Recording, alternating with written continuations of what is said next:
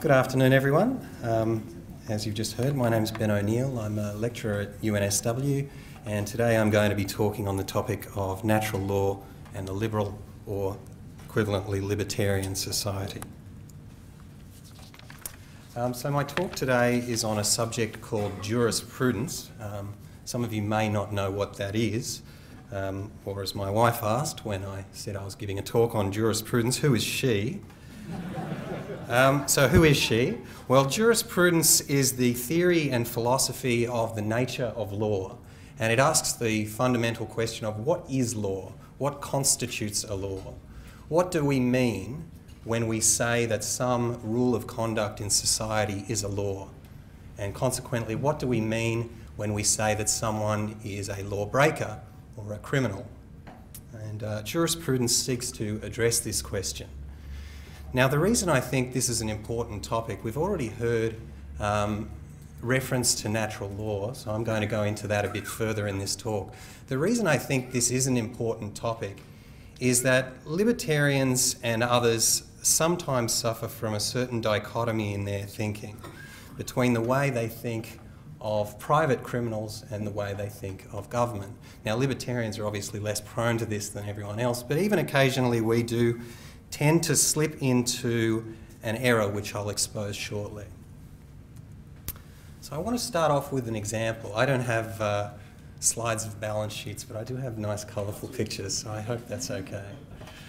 So suppose that you're walking back from this conference tonight, and God forbid you take a wrong turn down a dark alley near the Reserve Bank, and you're accosted by a mugger with a firearm, perhaps a disgruntled reserve banker that doesn't like the way we speak about them.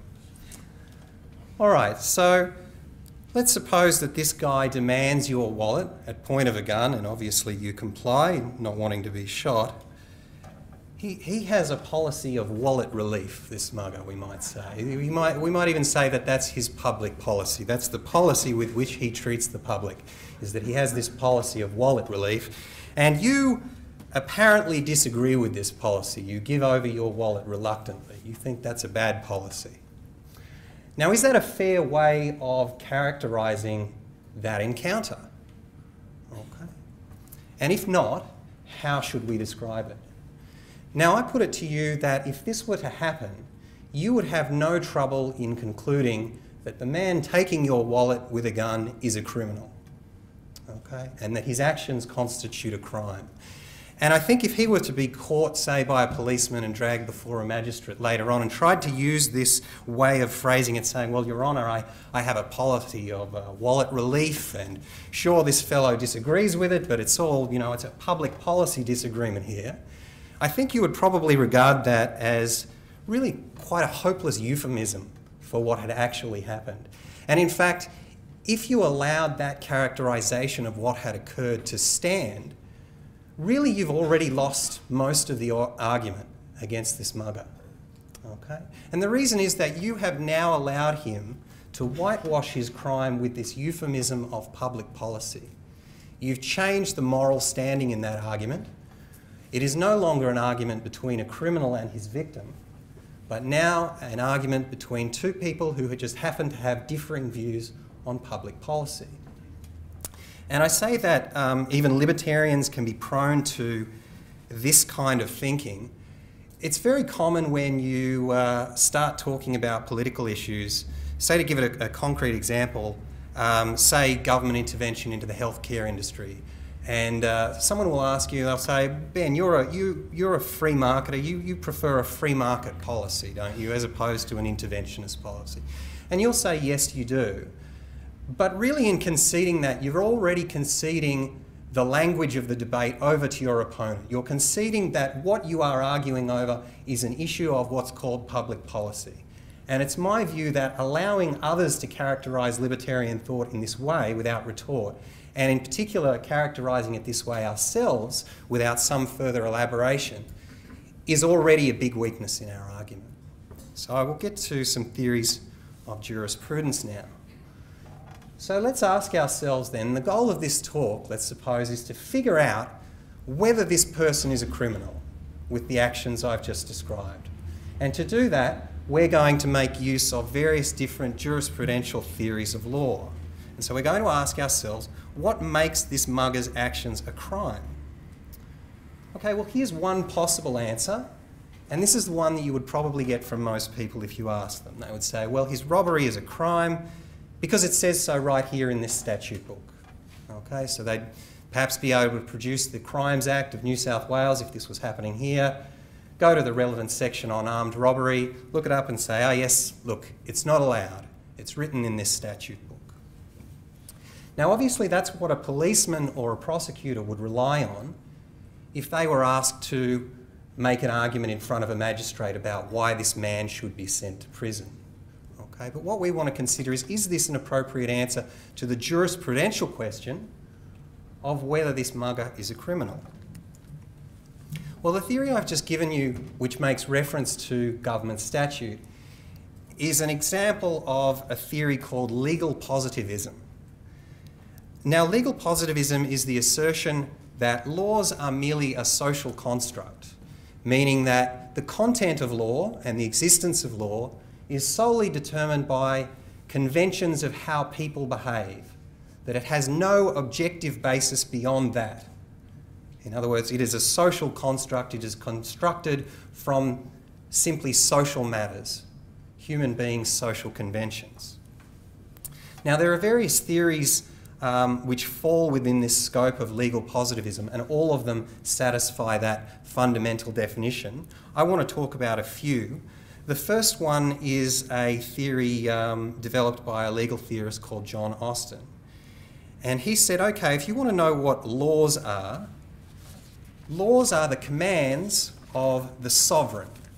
If there's an entity in society called a sovereign, and the sovereign he defines as any institution within society that issues commands backed by sanctions and which commands habitual obedience to its commands.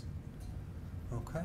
Now, it doesn't have to be obedience by everyone all the time, but it does have to be obedience by most people most of the time. So Austin's theory says if you want to know what law is, look around the society you're in and see if you can identify an institution or possibly a person, but more likely an institution, that issues commands and is habitually obeyed. If you find such an institution, you've found the sovereign. And its commands are laws, by definition, that is what law is. So this is the jurisprudential theory. This is Austin's jurisprudential theory of positivism. And so it's easy to see what would happen if we apply that theory to our current society. Clearly we have these governments above us, both state and federal governments. They are institutions that do issue commands. Those commands are backed by sanctions, and clearly they are habitually obeyed. Most people at least attempt most of the time to obey them. Okay? And although some people do break the laws, there's a habit of law obedience or command obedience to that sovereign. So under Austin's theory, we would identify both the federal and state governments here as the sovereigns, and we would say that laws are simply what they command, that meets the defining criteria for law under this theory of positivism. Now I'm going to look at a couple of different variations on this positivist idea. One is a variation made by a guy called Herbert Hart, again another very well-renowned legal theorist. And he said, well, not all commands of agents of the sovereign have legal force. So if, for example, an ATO bureaucrat was to come up to me on the street and demand my wallet, well, I'd tell him to get stuffed, okay? But if that same bureaucrat goes through a certain procedure, okay, of pushing through legislation through a parliament, and in fact that's already happened, we have tax laws, and then administering those laws and sending me out a very formal letter requiring my money, well then in that case I do comply, because I fear the consequences of non-compliance. And Hart says that to distinguish those two situations, agents within the sovereign must follow what he called rules of recognition. And these are rules which tell you when an agent is acting on behalf of the institution, can probably be regarded as employing the force of the institution behind them, and when an agent is just off with the fairies, acting in his own personal endeavours. Okay? Now, the rules of recognition also have to be habitually obeyed under Hart's theory. So he says, okay, first of all, look around for the sovereign, as with Austin. We find that the government is the sovereign. And then have a look and see, are there any internal administrative rules that agents within this body habitually obey in order to propagate their commands and have these backed by force? And so in this case, if we looked around at our society, we would see that there are such procedures, that legislation has to be introduced into Houses of Parliament, passed by the parliamentarians there, administered by executive ministers and their bureaucrats, and at that point they satisfy the rules of recognition. And Hart says, okay, well, those are then laws. And those things that follow the rules of recognition, they're laws. Now, one thing about this which is important to note is that this doesn't really constrain the power of the sovereign at all compared to Austin's position. Okay, the constraint it imposes is simply on the agent's ability to act in their personal capacity without satisfying internal procedural rules. So the sovereign, of course, is the body that administers these internal rules as well as issuing external commands. So the sovereign as an institution is still not diminished in its power in any way, but it gives it a mechanism that it can keep its agents in check. And so this is how the Austin/Hart theory would identify law. Now, if we applied this to our mugger situation, we'd be able to then answer that question in a bit more detail, a bit more philosophical detail than simply saying, well, it's in this statute book. We'd be able then point to the fact that government is the sovereign under Austin's definition, that it has issued commands that have passed through the rules of recognition and that are embodied in criminal law statutes. Those criminal law statutes command private citizens, at least, not to commit armed robbery. And the mugger has obviously done that, contravened that command, therefore he has broken the law and he is a criminal. And that would be a positivist argument in favour of why we would regard this fellow as a criminal. All right, a variation on this argument is a school of thought called Legal Realism. And the legal realists argued that it's a little bit naive to regard statutory commands and high-level abstract commands like that as laws. They said that really those higher-level abstract commands are not determinative of the actual practice of the agents of the state, the actual practice of the enforcers of the sovereign. Okay? And so there's various quotations from legal realists. The kinds of things they say are, well, you know, a judge's decision could be determined by what he had for breakfast, and that merely he uses the law to rationalise his decision. And so they make this argument that perhaps it's a little bit naive to regard those commands as embodying what the agents of the state do, and therefore to be realistic, we need to say that laws are the actual actions of the enforcers of the sovereign.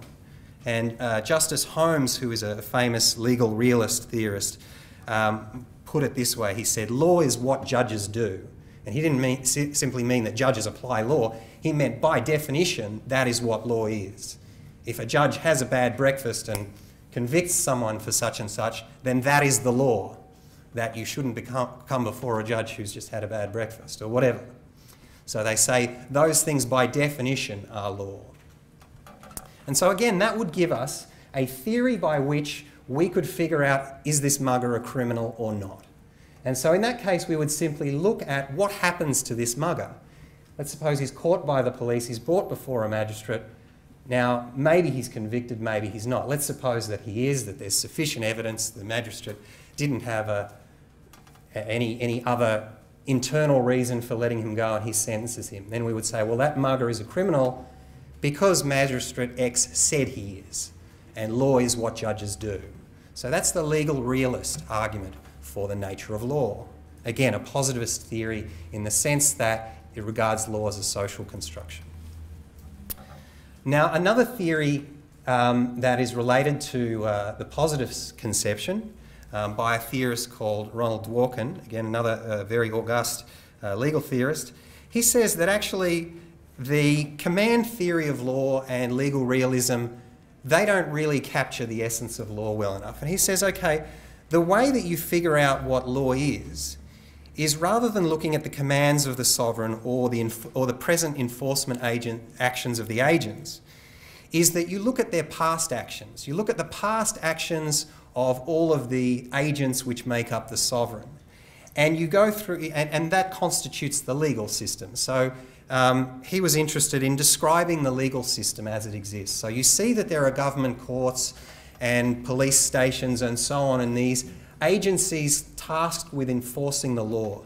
And he said the way you figure out law is you look at those actions and you interpret them by a method called constructive interpretation. And he said the way that you do this is that you regard laws as whatever principles best explain those past actions, explain or justify all that past practice. This is a kind of an empiricist view. Okay, that past set of actions is your data. Okay, you've got a whole lot of case law of what judges did, and you've got a whole lot of statute books of what commands were issued from Parliament. You can regard that as your data, and from that you try to figure out what theory best justifies those past actions, whether it be a moral theory or something else, and then you can say, well, that theory is law, at least under an interpretive theory of law. Now, obviously, the limitation of that from a libertarian point of view is that it presumes recognition of an existing legal system.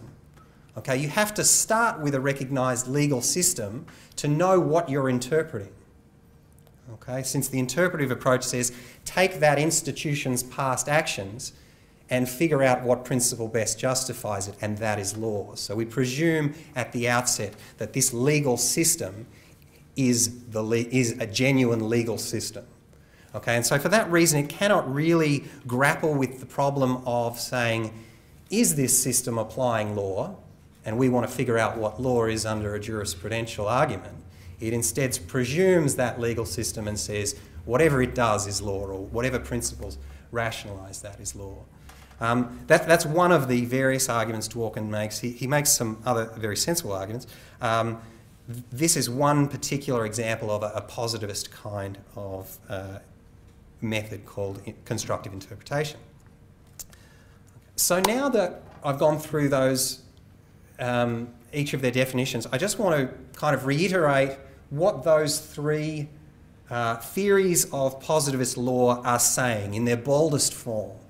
Okay? So if we imagine the sovereign, remember, is any agency that is habitually obeyed, and so in a sense it's simply describing the powerful. It is an agency which is powerful, and by that virtue alone, or vice alone, depending on your view, it is the sovereign. So we're now able to say in the boldest form what the positivist theories of law say. So standard legal positivism a la Austin and Hart says laws are the commands of the powerful, where the powerful is understood to be any institution which commands habitual obedience. The legal realists say no, laws aren't the commands of the powerful. Laws are the enforcement actions of the powerful, of policemen and judges and so on. And interpretivists who look at the government legal system say no, each of those theories are deficient also. Laws are the best possible ex post facto rationalisations for the past actions of the powerful. All right, now I'll just leave that slide up a minute. It's my contention that how I've stated these is not a misrepresentation of these theories. It's simply stating them in their boldest, clearest form, stripped of all the various euphemisms. Okay? They're described with a little more nuance in the literature, but essentially this is what these three theories are saying. And it's quite extraordinary when you think about these theories to realise that those three theories between them command the assent of the vast majority of the legal profession and the philosophical profession related to jurisprudence. That most legal theorists adopt one or more of these various definitions of what law is. Now, so far we've talked only about cases where we have this mugger who is a private criminal who is committing what we clearly know is a crime. And all of the positivist theories we saw there actually accord nicely with that fact. They do make the conclusion that yes, this guy is a criminal, And so if we were only looking at that situation, you might say, okay, well, look, these positivist theories have done well. They've correctly identified this guy as a criminal. That accords with our moral intuitions, and so they seem to be good theories. But what about cases where positive law and morality diverge? Okay, so some examples here I want to mention, two in particular. One is the institution of slavery, and the other is a more recent example of the laws under Nazism in Germany. So I'll just take the example of slavery first. So suppose that we're transported back into a society in which overt slavery exists. And I don't need to be too specific about that fact. It suffices to note that there have been an awful lot of societies like this historically. Well, how do we interpret this under positivism? Well, let's suppose that instead of this mugger example, we now have a fugitive slave attempting to escape from his slave master.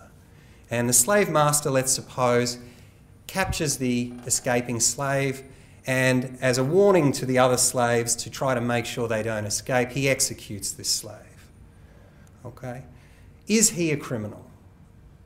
Okay, so again we're asking the jurisprudential question, and again I'm going to have a look at these positivist theories to see what they say.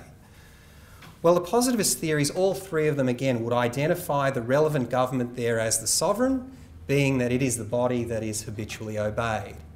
And depending on which of those three theories you use, you get a slightly different argument, but all of them would come to the same conclusion, namely that the slave master is not a criminal. He is acting in accordance with the commands of the sovereign, or alternatively the enforcement actions of the sovereign, or alternatively the best ex post facto rationalising principles of the sovereign's past actions, which of course included enslaving people or allowing the enslavement of people. So under positivism, actually the criminal is not the slave master who has enslaved and murdered this poor man, it is the slave. The slave is a criminal for violating the commands of the sovereign, and the slave master is a victim of crime. When we think of victims of crime in more modern terms, we think of people filling out victim impact statements. So you can only imagine the kind of victim impact statement that such a person would have to fill out. But that's what the positivist view says. Now, they don't tend to describe slave masters as victims of crime, but nonetheless, positivists are aware in their defence of this divergence between law and morality under their theory. Okay? So in fairness to the positivists, this does not mean that they are necessarily in favour of slavery. Any of the theorists that I've mentioned are not in favour of slavery. And they'll tend to say, well, okay, this is law, but it is a bad law. And we sympathise with the slave, and he should break the law by trying to escape, and the slave master shouldn't obey the law by enslaving him or capturing him or killing him. So positivism asserts that there is no inherent or necessary connection between morality and law. Now, Dworkin's theory allows that there may be some connection through people's beliefs, because after all, he's searching for the best rationalising principle for the past actions of the sovereign, and it's possible that those rationalising principles may include the moral beliefs of the people administering the legal system. And so in that sense, they can be connected epistemologically through beliefs, but they cannot be connected in terms of a logical connection. So even under that theory, there is still no direct connection between law and morality. And so positivists can be critical of positive laws such as slavery or the actions of the Third Reich under Nazism, but they must regard them as valid laws, at least under those particular theories I've given. All right, so we're now going to turn to an alternative theory, which you've heard mentioned previously. I'm going to elaborate on a bit, called the theory of natural law. And if you're not satisfied with the positivist responses that I've put up there, perhaps the natural law argument may be a little bit more amenable to your thinking. Now, natural law fundamentally says that law is not a social convention. Okay, so unlike positivism, which says that law is purely a social construct, natural law says no, law is something objective, and as a result it is something immutable and universal. It is something derived objectively from aspects of nature. And in particular, natural law theories will all attempt to derive some kind of objective ethical principles from the nature of man and his actions. Okay, so they'll look at various theories of what man is in terms of his basic nature and how he behaves in terms of his actions, and seek to derive a set of ethical principles objectively from that. Now, under the libertarian view, incidentally, libertarianism is not the exclusive view of a theory of natural law. It's possible that you could come up with a theory of natural law for some other view, say socialism or something else. What's critical is that it's an attempt to derive objective ethical principles from the nature of man, and it's a repudiation of this idea that law is purely a social construct. So within libertarianism, there are various arguments put in favour of natural law. I'll just briefly mention a few. I won't comment on the relative merits of those views, just mention them. One is the Rothbardian argument, in which Rothbard attempts to establish objective ethical principles pertaining to the use of force on the basis of rational first appropriation rules. And Professor Hart talked about that in his speech last night, I believe. Also, there was another theory which is the genesis is in, again, Professor Hop's work, that objective ethical principles may be derived from presuppositions to the fact that people engage in argument and discussion at all. And so it may be possible to derive objective ethical principles axiomatically from simply the fact that when you engage in that kind of action, you're already making presumptions about what you must have accepted. And there are various other arguments. Ayn Rand puts forward an argument in favour of natural law on the basis of her exposition of the nature of man and the proper actions and the proper beneficiary of actions under an ethical theory of rational egoism. And there are also various other arguments in favour of natural law. Some of them draw on consequentialist arguments. Most of them are deontological in the sense that they do not rely on looking at the consequences of particular ethical types of rules. Okay, and as I said, I won't comment on the merits of those, just to mention what they are. What I'm interested in here is the fact that all of those justifications, whether you agree with this particular justification of libertarianism or not, all of them seek to ground ethical principles in the nature of man. And they all say something about the way man is as a creature, the actions he performs, and attempt to induce from that objective ethical principles, which are not social constructs, which are immutable and universal. Again, applying this to the situation of the mugger, we can now see why we could regard the mugger as a criminal under natural law.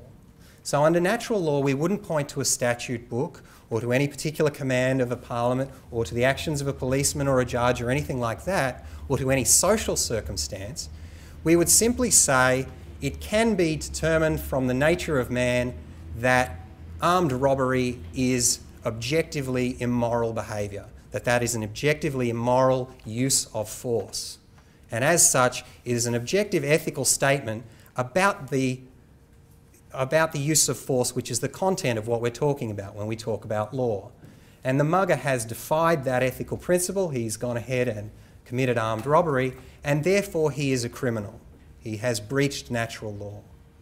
Okay? He's a criminal whether or not he is regarded as a criminal by those around him, whether or not he is caught, whether or not he is convicted.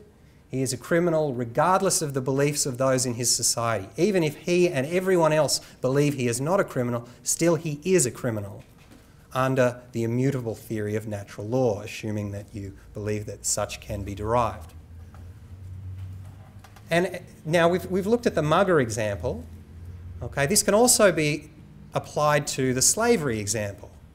And here is where the natural law theorists disagree with the positivists. The positivists said the slave is the criminal, the slave master is the victim of crime, albeit we might sympathise with the slave. We're not saying we're totally cold-hearted bastards. We think it's good that the slave is breaking this bad law which we don't like. But nevertheless, it is law. Natural law theorists say, well, maybe it's not a law. At least under a natural law interpretation, no, it is not a law.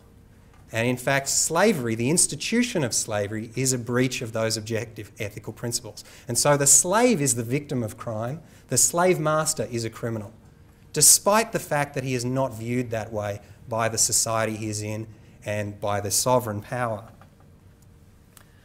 All right, so this gets us then to the question of semantics. Okay, I've said that you can derive objective ethical principles from the nature of man, that libertarians do this. And let's suppose that we accept that that's true.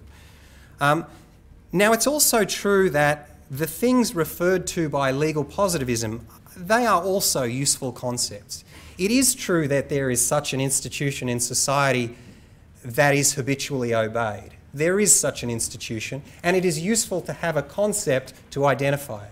And it is also useful to have a concept to identify its commands that it is going to enforce on you, whether you like it or not. So Austin's theory of positive law is a useful concept for describing who is in charge and what they do. And similarly, the legal realism is a useful concept in describing what actually do judges do? What do they rule against you or in your favour? And similarly, Dworkin's interpretive theory is useful in understanding what is the best rationalisation for the government's behaviour, albeit a very bad rationalisation. So these all describe something useful, and they can be used. So I don't want you to misunderstand me and think I'm standing here saying positive law is nonsense and natural law is true. What I'm saying is they all describe useful concepts. The question is, which has the highest claim to the accolade of law? Now, in deciding this question, there's a good quote from Herbert Hart in his book, The Concept of Law. I'm not going to give you the full quote, just an excerpt of it. He says that whatever choice we make should assist our theoretical inquiries or advance and clarify our moral deliberations. So he says this is not an arbitrary choice. This is not just an arbitrary linguistic issue. When we're thinking about is natural law law or is positive law law, that's what we should be trying to do. Assist our theoretical inquiries and advance our moral deliberations. Now, obviously, that question depends on the context. What are we using the concept for? Now, if I'm audited by the Australian Tax Office and I need to go to court and defend myself, an understanding of natural law theory will not assist me because the court will not recognise that. And in that case, I actually want the legal realist interpretation of what will a judge rule. Will a judge rule against me or for me if I make this argument? What are the commands of the sovereign? I need an actual lawyer, positive law lawyer, to tell me those things. And so in that context, I think you could say that the positive law concepts are more useful in that concept, in clarifying your theoretical inquiries. But in our present theoretical inquiry, we're not interested in that question. We are interested in the jurisprudential question, is this mugger a criminal? And I think in that question, natural law is head and shoulders above positivism. Well, the positivists say that, okay, they might accept the existence of objective ethical principles. They don't like calling them natural law. They think that's a wrong thing to call it. And their argument is that this confuses people, okay? They say that really it's confusing to mesh in positive law and objective ethical principles, and that you're only going to start confusing the discussion if you start saying that the slave is actually the victim of crime and the slave master is a criminal, notwithstanding that he obeyed the sovereign. So really, which does confuse things though, and which clarifies things? If we're trying to figure out whether the mugger is a criminal, presumably what we want to do is judge his actions, and yet it is only natural law that does that. The positive law theory makes it impossible, by its very definition, to judge whether the sovereign is itself a criminal entity. So if we're asking ourselves, is the sovereign committing a crime? Positive law cannot possibly assist our deliberations in that theoretical inquiry because it is concerned with defining law by the commands of the powerful. And you've already seen my exposition of my bald face explanation of what those theories say. So really they can't advance that inquiry. So I would say that actually far from confusing things in that instance, it is the positivist theory that confuses things and the natural law theory that is the only possible theory by which you can answer that. The positive law theory preempts the answer before even undertaking any investigation. It begs the question philosophically speaking, and so it cannot assist you.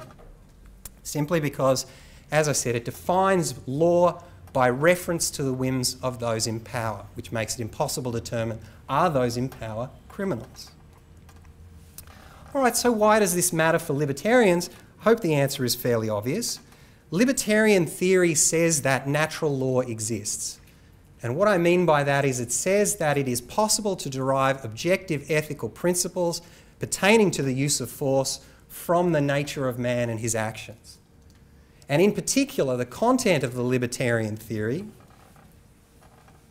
implies that government is not a legitimate enterprise, that it is a criminal agency, that many of its actions, and in fact the defining actions that make it a government, are criminal in nature. And therefore it is simply impossible for a government to not be a criminal agency. It must by its very definition. I won't elaborate on that. I think that's been elaborated on already. But we can see that only a natural law theory is capable of investigating that.